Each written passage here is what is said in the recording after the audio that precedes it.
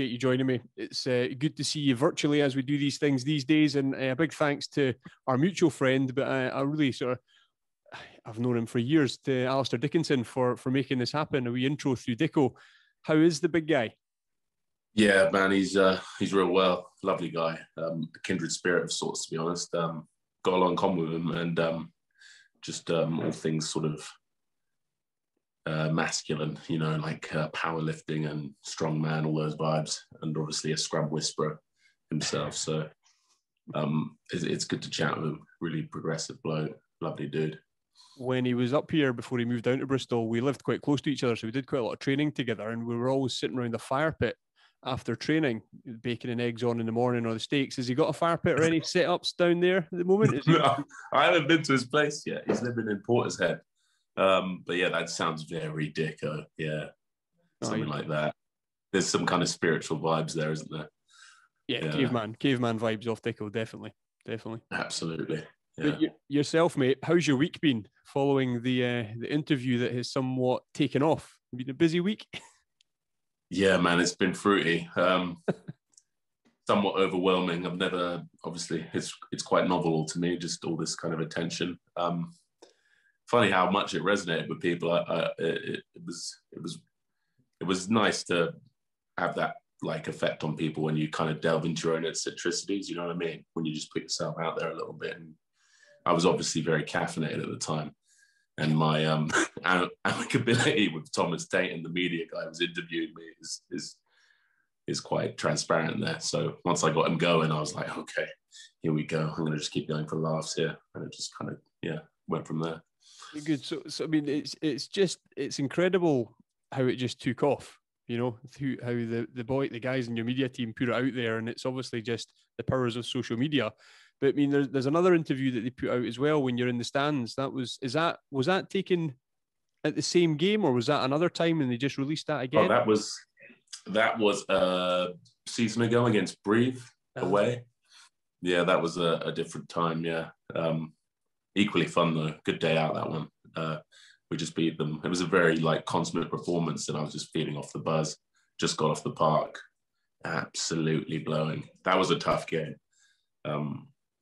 I was emaciated afterwards, and I just went off on one again on the mic.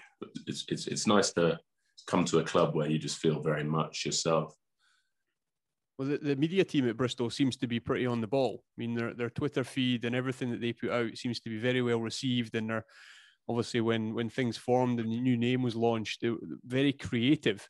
So having you now sort of around to sort of try and catch you at different times and opportunities, it must be exciting for the media team and yourself to see where this might go. Because as supporters of Bristol and the people out there just in rugby as fans, we want more of those conversations. We want more of the honey badger sort of type of incredible chats pre and post match. And if you're the man for it, I bet it's going to. Hopefully, you're going to see a lot more of it.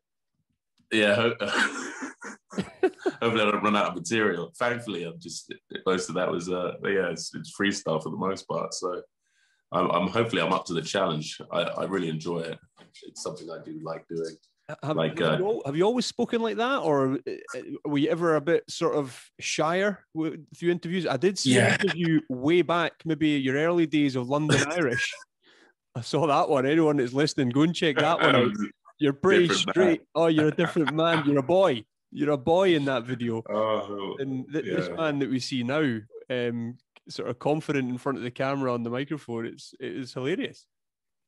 Yeah, it's I think with rugby, well, when I started out at school, I was a socially anxious kid. I went to a boarding school, and it's a pretty, what school's like. Kids are kind of, what it's like. If you're not a really kind of upfront guy, outgoing, it can be a tough place to really express yourself. And when I came out of school, I sort of took that forward into rugby, and what pro rugby's like there's just alpha males everywhere. Everyone wants to kind of stake their claim in the changing room and stuff. So as I grew older, I sort of I had sort of a spiritual revolution, if you like. I sort of had like an epiphany of sorts when I was about 28, 27. and I really grew into myself and sort of took the shackles off in terms of like, I don't know, conforming. That's probably the wrong word, but I know what you mean. That kind of vibe, yeah. Putting a bit more of yourself, putting a bit more of yourself across, and exactly. honest with a response instead of just maybe towing the line, as a lot of athletes do, and they have to straight off the pitch or pre-game. You've got to say what is allowed, and you're thinking about your job, and you're thinking about your agent that's going to comment if you speak out of turn. I mean, yeah, I'm glad that you sort of look at it differently now. It's exciting. There'll be people, as I said earlier, just waiting for Max to get on the mic. Yeah, it's fun. It's definitely fun. It's again like that positive confirmation of like being able to truly be yourself around people's, like that's what sort of encouraged me to be that way. So yeah, it's been a lot of fun. I look forward to getting back on the mic, so to speak. Yeah. So as you walked away from camera, what did you think anything about it? Did you think that went quite well, or that was a bit weird? What was your sort of immediate reaction as you walked away and the interviewer was just crying with laughter? No, like with tapes, so I'll do sort of strange extroverted stuff around the changing room and stuff like that around the club quite often, especially if I'm in a good mood. So it was sort of a dialogue that was pretty natural, that was organic between me and him. And it's something I do often. So I didn't really think anything of it. So yeah, it did come out the blues. And what else? What were the boys like in the changing room when they saw it released and it did go viral? Any of the lads have a bit of a laugh with it? Yeah, all the boys were sort of, I think they sort of expect that from me now. So they all just think it's great, to be fair. They love reading the comments and stuff, which is always popcorn. Yeah, no, I mean, don't take this the wrong way. I wasn't so familiar with you before I saw the interview. You know, I've been a rugby fan my entire life, and only sort of started paying attention to Bristol really when Dicko went down. You know, when a close friend is involved in the club.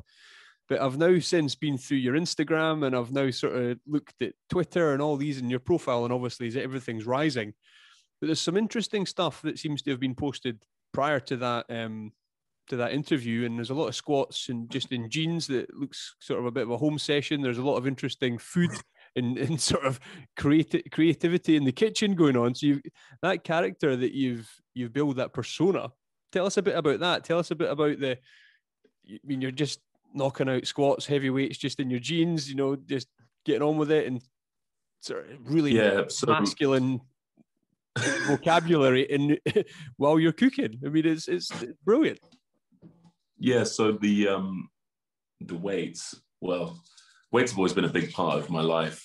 It sort of got me into rugby, really, like opened doors for me when I was a younger lad. I was smaller, so I was like, I'm gonna get massive and large and in charge because I felt like I was undersized. I went to a big rugby school. So I just hit it hard. I didn't really know I was hitting it hard. When I look back in hindsight, I was pretty zealous. It was fanatical. And I took that forward. And with rugby, obviously, there's a lot of rugby players who don't really use the gym in a disciplined way. Like, it's not in a weird way. Like, there's so many guys who are amazing rugby players who can barely lift a toothpick. Mm-hmm. So I just thought at the time with rugby, I was like, I'm going to just get good at this whilst I'm trying to master a sport. So I've just been smashing that out. But with the jeans, my motto is this: if you can't squat or run a man down in your trousers day to day, you shouldn't buy them. So my getaway sticks have to always be clad in such garments. And with the food stuff, it's just always been a big passion of mine. And being able to narrate that way is just a nice kind of outlet of just being a bit theatrical and fun. And it just people seem to enjoy it. Oh, it certainly is. It's certainly enjoyable to watch, and it's completely different. You sitting in the bath, obviously, talking about was it you had nuts or something, or a sauce or something? The nut butter, yeah. Nut butter in the bath, and then on you go to the preparation of the food, which is quite aggressively described. It's class, and it's different. It's fresh. It's new. I've certainly not seen something like that before. Are you building for the future? Are you looking at opportunities, and must have been mentioned to you now that, you know, media, There's people crying out, say, get him in the commentary booth, people get him at pitch side, all this sorts of stuff. Has that been thought about? Yeah, so I actually had a dabble. I did a BT with Rupert Cox recently, Leicester versus Bristol, and the Leicester fans weren't too happy about it, but it seemed to go down well with the Bears faithful. I did my best to be objective, but it was quite difficult watching your teammates out there. But I had a lot of fun. I was just throwing out as many kind of graphic similes as possible and just try and bring a bit of colour to the game. But yeah, I would love to get into media. Like I always enjoy dialogue, like things like this, like talking to you, entertaining people, getting reactions. I like that facet of media. Mate, you're built for it, mate. Is there someone in the background, or is there something? Oh God, sorry. Sorry. That's all right. What is that?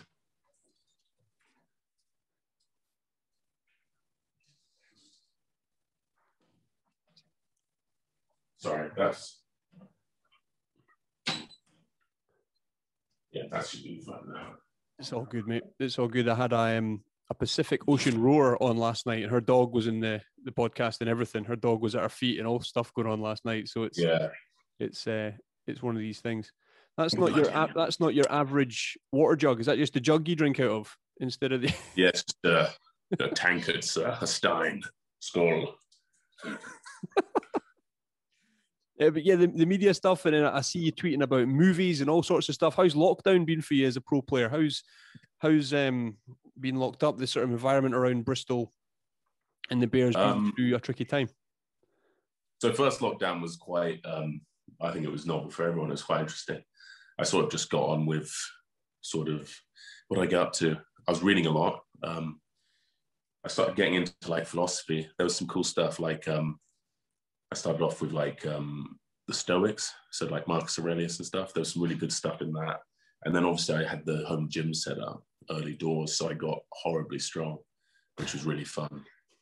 So I just sort of was just going after powerlifting. And then anything I could do outdoors, like in that allotted time of an hour, trying to explore Bristol. What else? I got into writing, like journaling. I was like, because obviously there was so much little else to do. And I started, I read this interesting book about brain training, and it's like left-handed mirror writing. So I just taught myself to cursive write with my left hand on the opposite, so I could write like that on the page. That was quite fun. Not sure how much it carries over into everyday life and neurological health, but it was really fun to get it down. But yeah, I kept weird. I also learned how to rope. It's like skipping. It's like a skipping rope, but it's called the RMT rope. So it's rotational movement rope. And it's such a cool, like flowy, Zen kind of vibe. It's all about like biomechanics and gait, and it's just so fun to try and master. But with the Bears, we got pretty lucky because we were being sent our programs and our running and our fitness. So there was always still like and Pat was holding regular kind of Zoom meetings. So there was always this kind of clarity of conviction. So we still had a purpose, if you know what I mean. I think lockdown kind of, as far as I could tell when I spoke to friends who are working, kind of set people off the rails in terms of that. Did you find yourself quite disciplined? I mean, Pat obviously kept you in line, and those sort of new skills that you were learning, were you disciplined on it, or did you have the battle with yourself some days where you had to sort of retune, refocus? Yeah, I did, but there was a bit of that. But for the most part, I was very disciplined. I was quite lucky. I'm not really a big advocate for motivation. I'm sort of much about that word, the discipline, like self-discipline. Discipline equals freedom. I think that's a wise motto. I think there's some real gold in that. I just interviewed a guy called Mike Sorelli, who's part of, when you say discipline equals freedom, that's Jocko Willnick. That is Jocko, yeah. So yeah. Mike Sorelli's in Echelon Front. He's one of Jocko's team members, and I interviewed him the other day, and all about discipline. You know, he's a former Navy SEAL, combat veteran and all that sort of stuff. But the discipline that these guys put in, they have the down days, the dark days, the tragedies at war, but always go back to discipline. And, you know, and the amount of rugby players that I've spoken to, discipline is what matters, because motivation comes and goes, as you say. Yeah, it's, you know, it's so fleeting. Yeah. Fickle. Yeah. It definitely is, mate. Talking about Bristol and everything that you've got going on, sitting top of the league, you guys must be pretty happy. A bit of a lead ahead of Exeter at the moment. How's the feel around the camp? Yeah, it's really good. Pat keeps us on our toes still. There's no resting on the laurels. But man, it's been awesome. Yeah, it's a very good vibe. There's a lovely, like, the leadership group's awesome as well, like the player group, like guys like Stephen Luatua, John Afoa, real kind of good cats, very compassionate people. So it's such a great team to be a part of in the moment. I'm very fortunate. And then training with like Randrandra and Piatau, those guys running about. What's it like in that environment with them? Hey man, hey. You think you can play rugby, and then you see them, and then you're like, oh, I'm just trying to play rugby. And it's like playing hide and seek with Harry Houdini. They're just freaks of nature. I always like I try and figure that out, because they are like obviously amazing athletes, but there's more to it than that. I think like when I watch them around the club and stuff, I just think that they're the way they approach performance is like very much in the moment. Like they're playing. It's a very childlike approach to the game. They're not really consequence driven. Whereas in my mindset, I'm like all this stuff going on, like flying through my head, like got to do this, got to be here, got to do that, got to do it. Whereas I think Charles and Semi, those kind of players are just like, I'm going to get weird here, and they're just in it, just like there. But yeah, and they're really good guys, really lovely humans. And the facilities you've got at Ashton Gate, obviously top notch. It does look incredible. And I've spoken to Dicko. I mean, he's still, to go to work there, what you've got, the setup in that environment. And I've watched some of your behind the scenes footage and all the videos that you do. Do you enjoy that side of it, sort of letting people in behind the scenes and hosting those YouTube videos? Yeah, no, yeah, people seem to really enjoy them, and I think it gives an insight into sort of the social side of the club as well, like the kind of rapport and banter between players. But yeah, the facilities are excellent, and like obviously the backroom staff and stuff, amazing. Like the S&C department, the medical department, like everything is top notch. So many good people, and the gym is just glorious, and that the barn, that's wonderful when it gets a bit brisk outside, raining sideways vibes, and then they tell you you're in there, you're like, oh, thank God, all the pitch is frozen. Man's running around with like tacking with the studs on the ice rink. But yeah, man, it's a hell of a place to be. And when you've been to a few clubs, and you've also been over, did I see, Hawke's Bay and the Rebels in Australia? So you've travelled a bit. And what were your times like abroad? Enjoyable times? Yeah, it was really interesting. So traveling from London Irish to Hawke's Bay was an experience, because the ITM, the Mitre 10's quite like semi-pro vibes. So you're sort of, I came in and I was seeing these guys who weren't quite super rugby standard, but were trying to make that next step. So it was sort of like an academy system for some young guys, and for other guys, it was just like a bit of semi-pro rugby for 5 months of the year. And then obviously the super rugby guys would come back and play.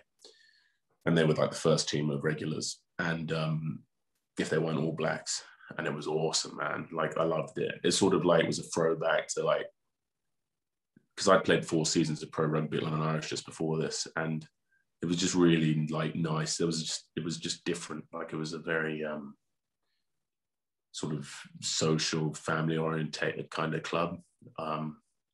And the work ethic was stunning. Like never seen anything like it. Some guys just were sacrificing so much to play that. Like I was there when Ehai West had just sort of, he's now playing at La Rochelle 10, and he just started there.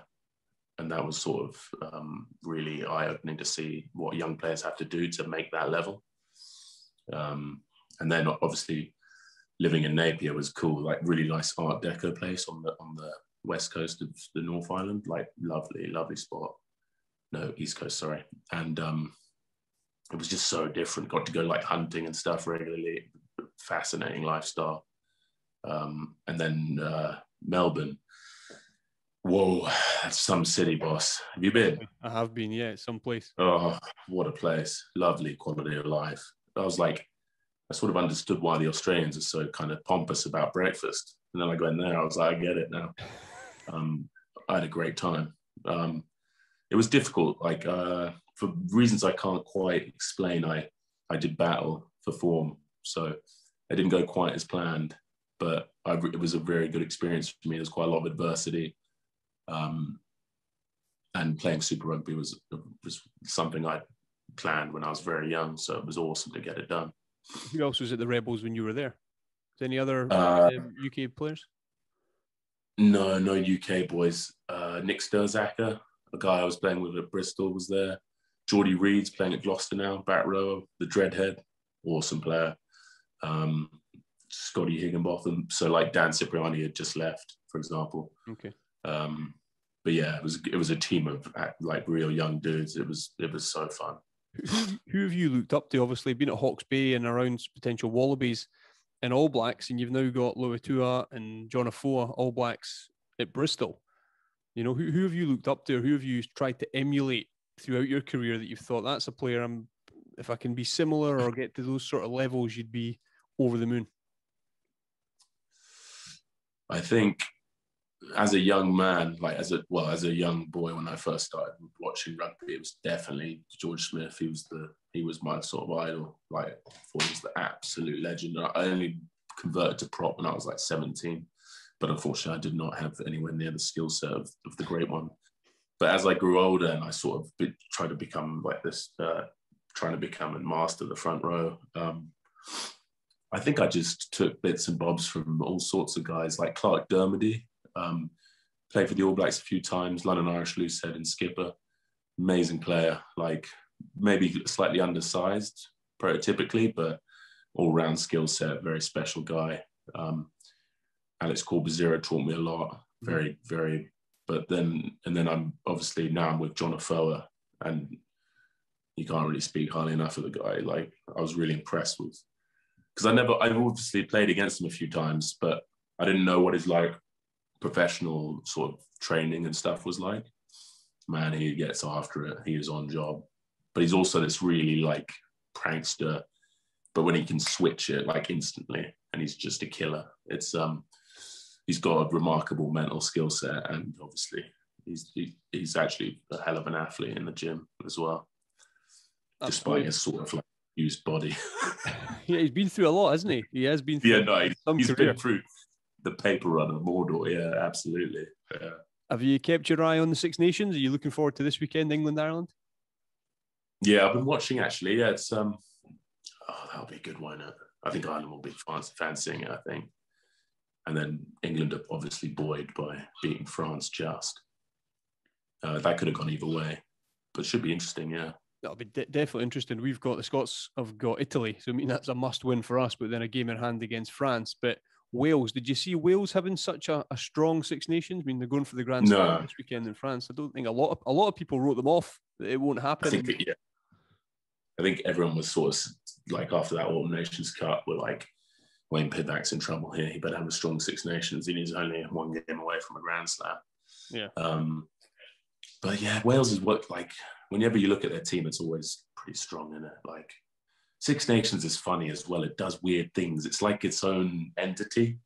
Like, you can throw the form book out the window at it. It's like this massive European tourist attraction. It's a strange tournament. Like, all sorts of stuff just happens on it. Like, you wouldn't have seen England dropping this many games either. Yeah, unusual. And without crowds, throwing a couple of red cards, games are all over the place. It's so unpredictable what's going on. And you just don't know. And then you've got referees. Was it Romain Poit at the weekend? He's sort of in there jackling the ball, looking to see if there's tries. And all sorts of stuff. I've never seen that before. That was good from him. I like that. he was all in. But come on, let's get back to the interview. What's this week been like? Have you been approached by what's happened? You know, is your social media has obviously gone through the roof, over 1 million views. You were in the Sun, the newspapers, all sorts of stuff. You know, are you just taking it in your stride, or is there certain things that have happened? At this point, nothing's happened, but I've got there's some potential media opportunities, put it that way, where we can still get wonderful and articulate ourselves. But we'll see. Yeah, hopefully it will open some doors and I can have some fun with it. That's it. Do you see? I interviewed oh God, it's going to be Christian Day, former Northampton yes, Master Chef finalist. Master Chef. Yeah. Do you see yourself going down that route? Anything edgy on the cooking front? Yeah, I definitely could do that. Like, that would be a lot of fun. I'd love to do that. And like Christian Day, by the end of it, was, man, he had some techniques, didn't he? It was really impressive. So yeah, I wouldn't mind doing a bit of MasterChef. That'd be good.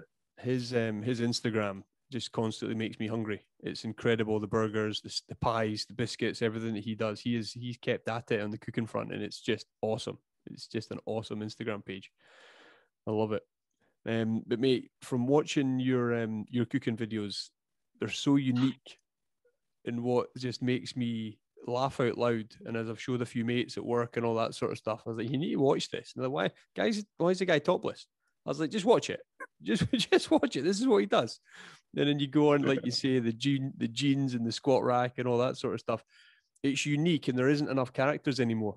You know, fortunate enough to have recently spoken to the Honey Badger, who just became a household name, a fantastic rugby player. But the way he sort of just spoke off the cuff after the game, the characters out there, you need to just keep doing your thing, and get into it. What about your own podcast or anything like that? Have you thought about those opportunities?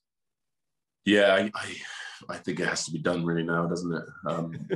It'd be so much fun. Like, it's just like balancing it out with rugby, and because I'd like to open it up to all sort of ambivalence. Like, I'd like to get it, like, I'd like to really broach some other topics as well. But it would be a lot of fun. I could imagine myself having a lot of good crack on a podcast, and I really enjoy these. Like, these are always fun. I never really regret having a conversation with someone. Do you know what I mean? Absolutely. What other topics are you into? What sort of things? So everything from like I'm quite into, like, at the moment I'm kind of getting into philosophy and sort of psychology. Like, I'm very interested in that at the moment. Obviously health and fitness, like biohacking stuff. Mm-hmm. Sort of anything to do with the optimization of like the human body. Cooking, love the food. And as you said before, films, like, I'm big on storytelling, like books and films. So yeah, there's a fairly thick sort of broach of topics you can get into.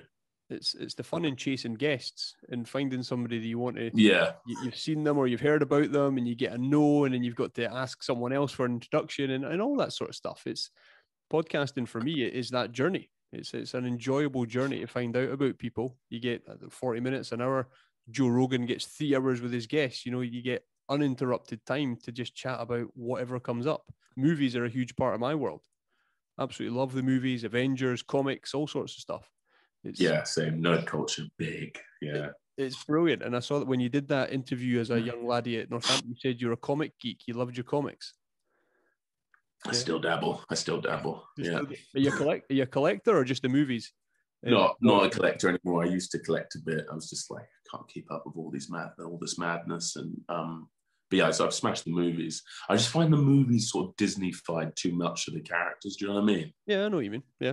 Yeah, they just sort of they made them too human and PC in some respects, which was disappointing, because some guys needed a bit more grit and edge to them, because that's what made them so fantastic in the first place. Yeah, but then Deadpool comes along and he rips up that plate. Okay, I'll concede there. They actually nailed that one. Like, Ryan Reynolds, he was born for that role, and they did very well there. Like, I think they really nailed Deadpool, to be fair.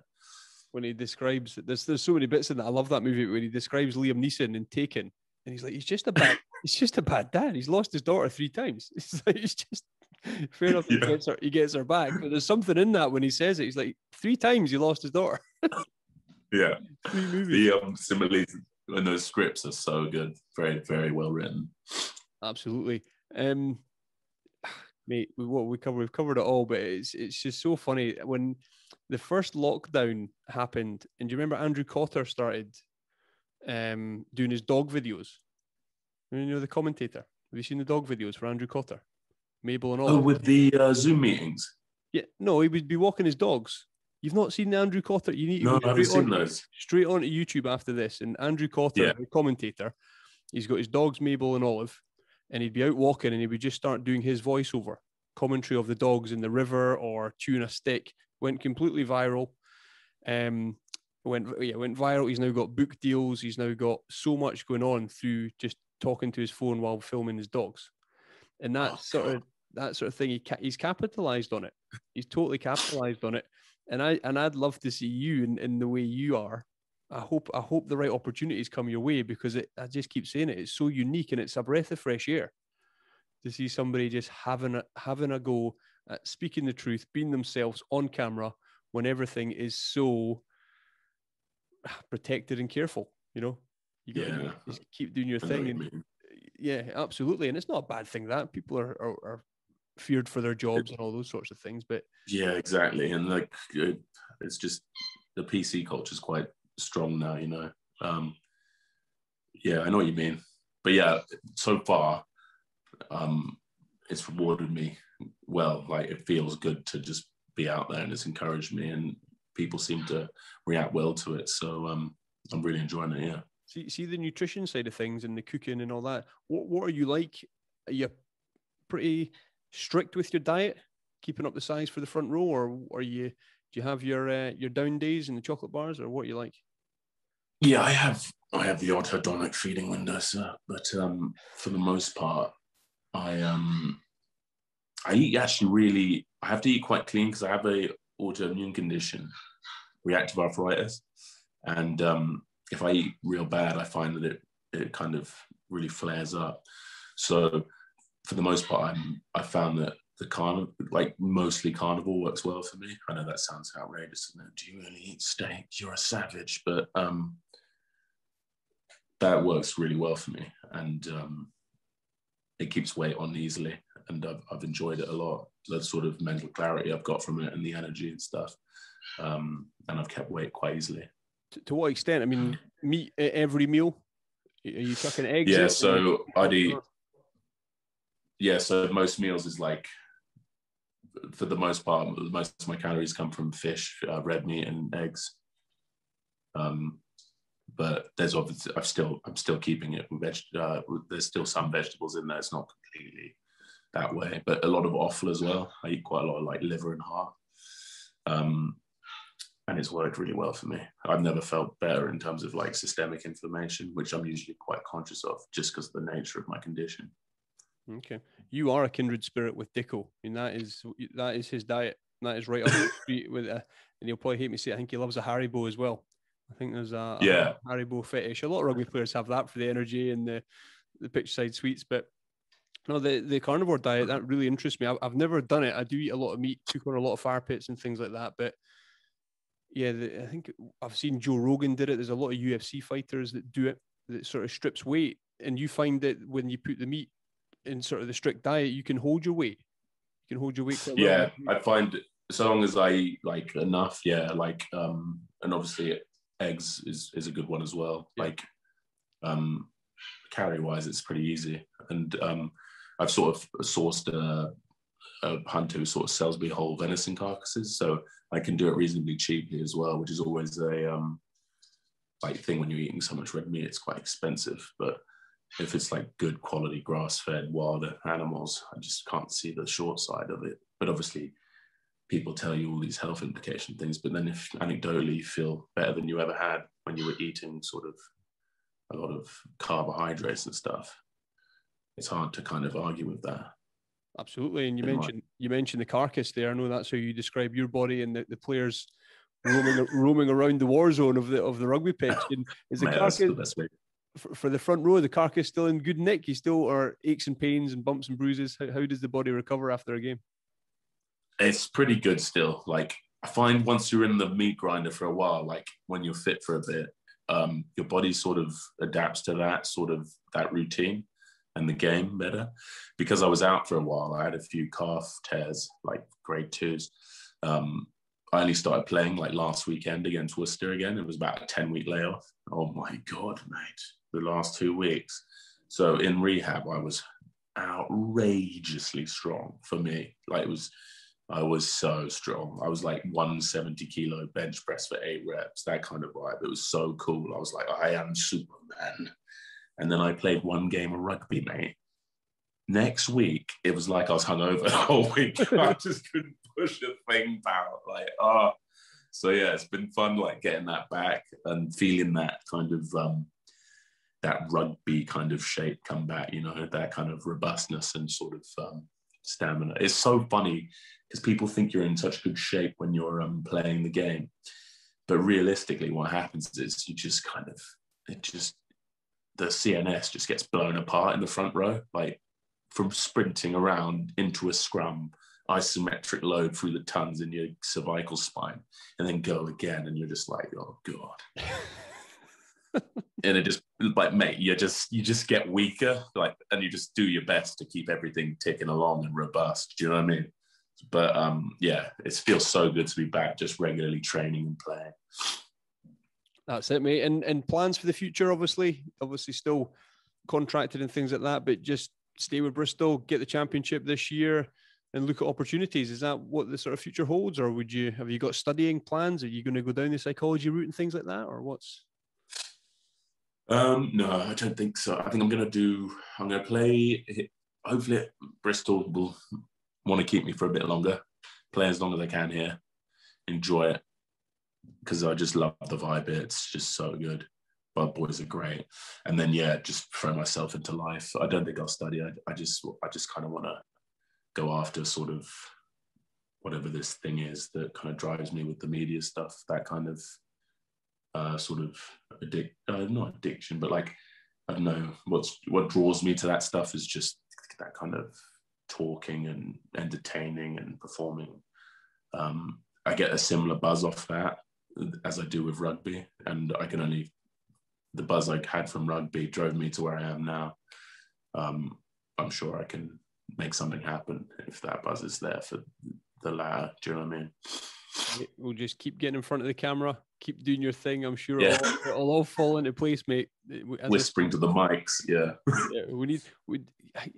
Did they do it in rugby is it rugby league where they mic up players during the game? Have you seen any of that on YouTube? So I saw CJ Stander actually had one for Munster. That was really good. Really enjoyed it. He's quite an emotive guy. I think it was like celebrate his retirement, and it was really good. Like he was, but it doesn't happen often, I don't think, in rugby, just because of the nature of having to mic someone up in a game. It's a bit of a technical thing going on there. But that would be so fun. But you wouldn't hear much from me, mate. Just like Darth Vader, Lloyd voice box, Larry's just going for gold. But who would be good on the mic? Jonathan would be class. Really? He does a bit of sledging. He's pretty quick. Gives it the big one. Best guy I played against for sledging. Have you come up against Marler? You sledging Marler would be a good one. Have you scrummed against him? He's got some good ones. I'll tell you who's class, actually. Ellis Genge. He comes up with some cracking one-liners. Is he? What did he say to me last game? I got yellow carded one time against Leicester at Welford Road for taking out the 9. And he was jogging past, and it was like scrum time was just a battle. And I was up against him tighthead. I was playing tighthead. And he was like, "You do not want to come on. You're on rollerblades, son," and all this. And I was just cracking up. There was so much good crack there. He comes up with some corkers, and Carl Sinclair as well. I think Carl's on your squad. What's that like with the front row with Carl? Oh, man, I love that guy. Yeah. He's a complicated dude, very colourful character. He's really interesting, quite a deep guy. Like, there's a lot going on in that head of his. Brilliant rugby player as well. But we go back a fair while as well. Like I've known him for a while. But yeah, I've got nothing but time for him.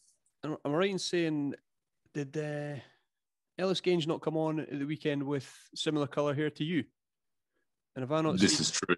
And have I not seen you with pink hair and all sorts of things going on? What's the story with the hairstyles and things like that? Oh, it was like, it's part of like, I don't know. It was just like, I was just going to have some fun, be like, just express myself, throw some weird colours in my hair. But Pat was like, every time I put something too fruity in there, he's like, you better play well this week.